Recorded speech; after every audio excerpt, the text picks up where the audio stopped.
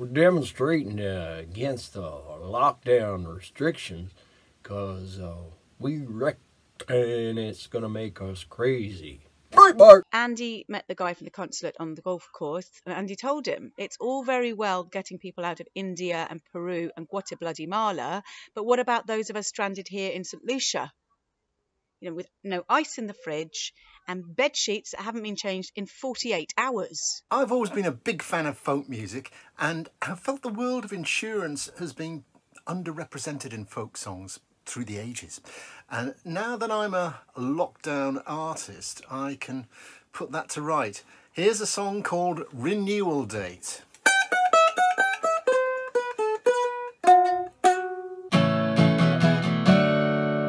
As I was walking in the fields, I met a bonny lass and she was great. She took my hand, but I'd forgot that this day was renewal day. And I had no tropical fruit platter at breakfast, only granola and yoghurt and hot rolls and toast and eggs and pancakes, and not a word from the Foreign Office. Hello, Keith. Thanks for offering to pick up a few things. I prefer to pop up myself, but what with being 70 and the diabetes, you know. Anyway, that's what neighbours are for, I suppose. I really appreciate it. So, pint of milk and some bread would be great. It doesn't matter what sort, brown, white. I don't want to put you to any trouble. Renewal date, I forgot thee as we walked past the willow trees. Renewal... Keith, thanks for offering to pick up a few things again. Hope you got a pen with you this time. We need orange juice, cranberry juice, milk, skimmed, granola, almond and raisin. You get that in a little purple packet. Bread, Hovis Original 7 grain, please. And can you ask the baker in Tesco to slice it, medium cut? The Times Literary Supplement and Camembert.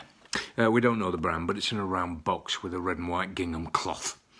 Oh, and a Dutchy Original Organic Free-Range Chicken. I remember when there were fields all around Hammond Road and they started building houses and I broke into every single one of them. Oh yes, happy days. There was a lot of technology going on then, which was a boon to us because there were all these valuable little things like iPods. You could nick them really easily. But what people forget is that CCTV came along too, and that really hurt us. I had to start wearing a balaclava. Yeah, you try wearing a balaclava with this all sprouting out underneath. Keith, you got the wrong camembert. I've left it on the doorstep for you to take back. Oh, and when you do, pick up some capers and Worcester sauce with you. And then drop into the garden centre. I've told them you're collecting our new garden swing seat. You still got your roof rack, haven't you? If you get cracking, you'll be back before lunch. Plenty of time for you to assemble it then. I had so many plans before this lockdown happened. There were a couple of houses on Lapworth Road I'd noticed left their keys in full view on the window. A bungalow on Bellevue Street with a permanently open bathroom window.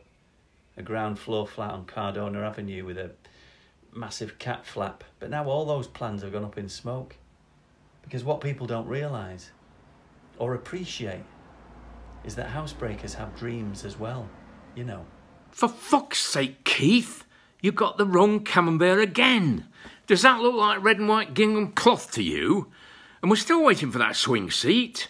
Come on, mate, pull your bloody socks up. I'm going to share some pottery ideas to help get you through this lockdown. Hopefully, they'll give you the skills to, I don't know, make a gift for someone you love. Maybe your parents, if they've let you come and live with them after your relationship has broken up very, very bitterly. Hello, children, and well done for helping your mummies and daddies set up the Zoom for class. Looks like I've got a very clever bunch of 5-year-olds today. Mrs. Beard isn't well at the moment, so I've been asked to take over. My name is Miss Morris, and I'm what's called a supply teacher. That's a very good question. Kyle? No, it isn't a stupid question. Kyle's daddy. A supply teacher is sort of a substitute who comes onto the pitch when another teacher gets injured. No, Cheryl, no, Mrs. Beard wasn't playing football. That's a metaphor. A metaphor, Kyle, is... And you can't really fail at pottery. Anything goes, really. Whereas in life, you can have a flat and a girlfriend 1 minute and the next minute, literally nothing. Oh dear. Oh, well, never mind, Emma. These things happen. I'm sure Mummy or Daddy will clean it up. Not Daddy, okay. Oh, don't call him that. Emma, that's not a nice word. No, even if Mummy uses it, it's still not nice. Oh, hello, Emma's mummy. Emma's had an accident on the carpet. She was telling me all about Daddy. Yes, she used that word too. Okay, so for this piece, we've slapped our clay, and now we're squeezing with both hands. You can imagine you got your fingers on your ex's throat, if you like. And really squeeze. Oh, a bit too hard there, never mind. But it felt good, yeah? So, shall we move on to the K sound? And we're clicking our castanets. They're from Spain, Kyle. No, it's not obvious to everybody, Kyle's daddy. Thank you for asking, Kyle. Is anybody going on holiday to Spain? Well, not this year, no. They've been hit by the coronavirus too. Coronavirus? Well, it's a bit like the tooth fairy. It visits you, but instead of leaving you a £2 coin, it leaves you with a nasty cough, leading to a serious chest infection and you having to go on a ventilator. Which is a V sound. V for ventilator. And we're going to level off the top of the cone with our thumbs pressing down. A bit like pressing your thumbs into your ex's throat. Again, just to finish things off.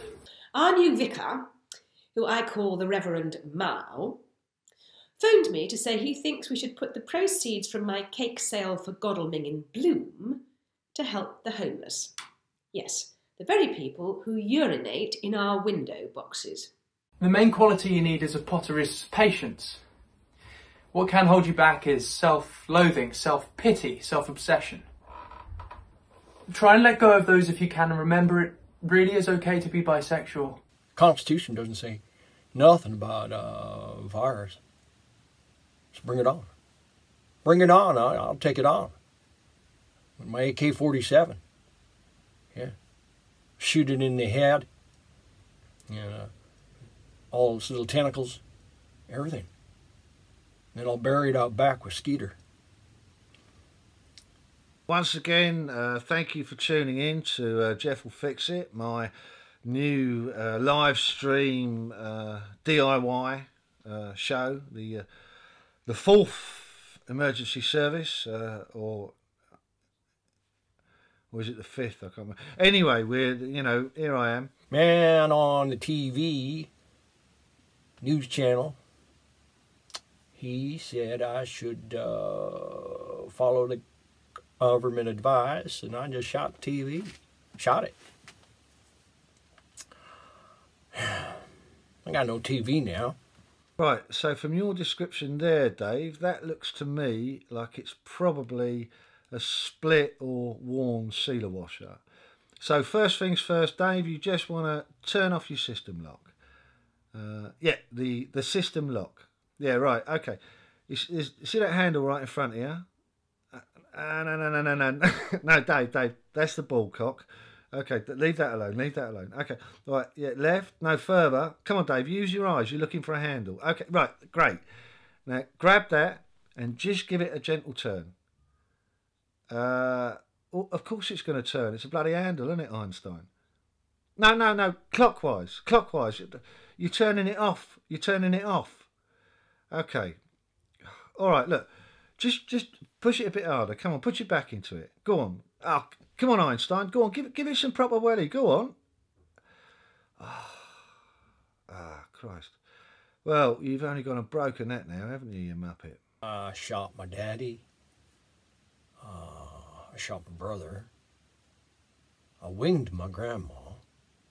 So I don't see why I couldn't shoot a chicken shit little virus Renewal date I had mislaid.